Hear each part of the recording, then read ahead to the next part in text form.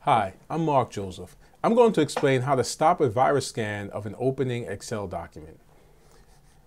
So you have to go to the antivirus software on your computer, and generally you're going to see a settings button somewhere on that initial screen.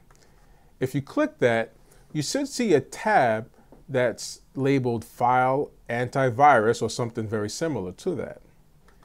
And if you click that, you should see the option to either enable or disable antivirus scans for your files.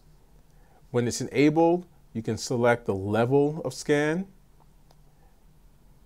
And when it's disabled, no scan will be completed at all. Now, the same process should work for your Microsoft Word, Microsoft Projects, any Microsoft application that you have. Again, you go to the antivirus software that you have installed, go to the settings button, and then look for the File Antivirus folder, and you can either enable it or disable it there. And that's how you stop virus scans from opening Excel, Microsoft Word, or any other applications on your computer.